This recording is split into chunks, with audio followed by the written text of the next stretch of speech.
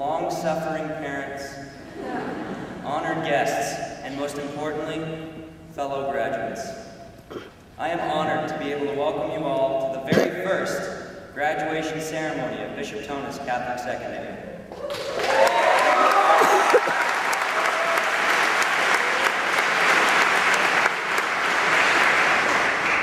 This is an historic event. I want you all to picture a tree in your minds. The type of tree is a decision I leave to you. If you can picture that tree now, what do you see? How big is it? What color are the leaves? Where is the tree? The tree you pictured, I hope, is large and vibrant, full of life, because throughout my speech, that tree is the metaphoric representation of your lives past, present, and future.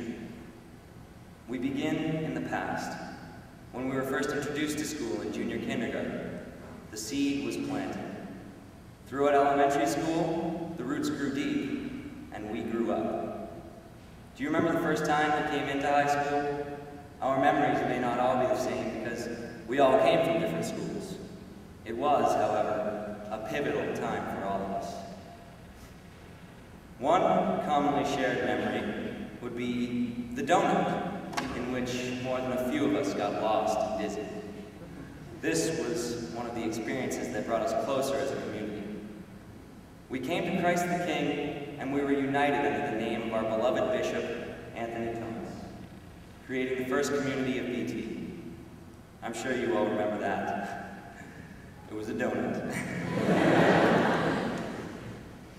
When I say donut, for those of you that don't know, I'm referring to the very first Bishop Tonnos school building.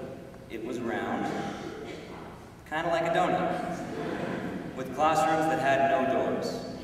It had 3 levels and only 1 bathroom for each gender on the bottom floor, which resulted in many runs up and down these stairs. Despite all of its flaws, it was still one of the most memorable aspects of our high school careers.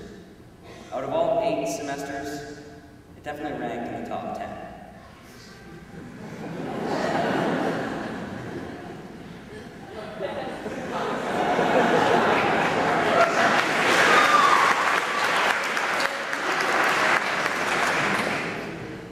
When we came to the new building, we had to make a huge adjustment, but our communal bond stayed strong. I'm sure you all remember the first few weeks of school at the new facility when it was being acclimatized, which means the temperature was consistent throughout the school. However, even now you can walk into one room and feel like you forgot your scarf, then walk into another and feel like you forgot your sunscreen. We've been involved in something special here. We've created a culture, a climate, and a special breed of Titan excellence, grit, and determination. We are the first graduating class of Bishop Tonnos Catholic Secondary, and you know how important that is. We are setting the bar. To do this, we must lead by example, exemplify excellence, and like Mahatma Gandhi says, be the change you wish to see in the world. As the first graduating class, we all have a responsibility to each other, to our families, to our teachers, and most importantly, to ourselves. I challenge you to impress them. I challenge you to impress yourself with the choices you make. Throughout our lives, we've been given a plethora of advice. I have tried to gather the best of the best for you. Not all of this advice has come from my creative and intelligent mind, but it is all pertinent to your futures. But remember, it comes from my heart. And with this, I will begin. Dare to be original. Don't be afraid to make decisions. Don't be afraid to make mistakes. Make decisions. Make mistakes. Learn from both and teach others the lessons you've learned. Be kind, be generous, be strong, be secure. Be patient, but don't sit around and wait for the world to give you opportunities. Make things happen for yourselves. Work as hard as you can. Play as hard as you work. Have fun with life. Grow in every way you can. Don't worry about what you have done in the past or what may happen in the future. Be in the present. Live your life for all it's worth. Remember all the sunny days when God smiled down on you while you tossed a frisbee, threw a football, or just ate outside with your friends on lunch break. Smile, cry, yell, and express yourself in every way, but be fair to everyone else. Never settle. Stay active. Travel. Never put it off. Never delay your chances to live. Live in many different places. Don't ever make room in your schedule for television, as compelling as that sounds. But when you do watch television, know that the things you see should remind you of stories from your life, rather than the things in your life reminding you of stories told on television. Read. Learn new words as often as you can. Speak your mind. Take thousands of photos.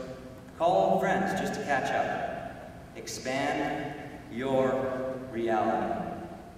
Spend your spare time learning about the world, because trust me, it's much larger than your own view will allow you to see. When you make it past your formal educational life, you may find yourself growing farther and farther from your foundation. Always remember where your home is. Always be able to go back home and back to God. You must know which way is up, which way is down, and which way you are going. Love fiercely. Speak respectfully. Live with reality, no matter how surreal it may seem. Accept losing. It only makes you stronger. Spoil yourself on occasion. Spoil others on occasion. Do not allow others to take advantage of you, and do not take advantage of others. Take the time to walk in a forest. Surround yourself with God's work, and when you're in this forest surrounded by trees, remember all your high school friends, how they were like trees to you. Strong, secure pillars of hope, truth, and trust. Friends may come and go, but the lessons you teach each other are eternal. Don't be afraid to grow old. Growing old is earned.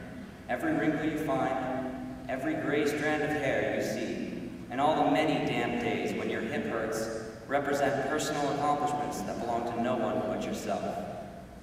Don't be afraid to grow old, but always remember your youth and what you and your friends dared to do on any random Friday.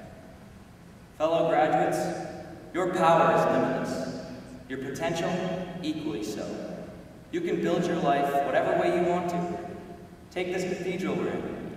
It is a testament to the beauty and strength mankind can achieve. The structural engineering that went into this building has stood the test of time. One day, it may fall, but the countless people it touched and the messages dispensed within its walls will live on.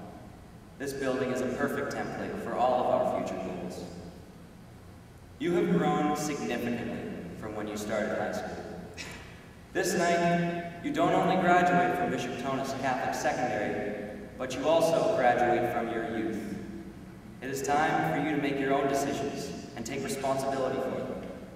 Parents, for you, this means you can now charge room and board, but please don't. Our trees were planted and nurtured by our parents. Our roots grew deep by the educational feeding of our elementary teachers and our families. Our branches now stretch because of our high school mentors and friends. We now have the responsibility to grow our leaves and decide where to let them fall. On behalf of the first graduating class of Bishop Tonnos, I would like to extend a heartfelt thank you to our principal, Mr. Gallo, for always being a reliable leader, Mrs. Cannon, for always telling us to get into uniform or else.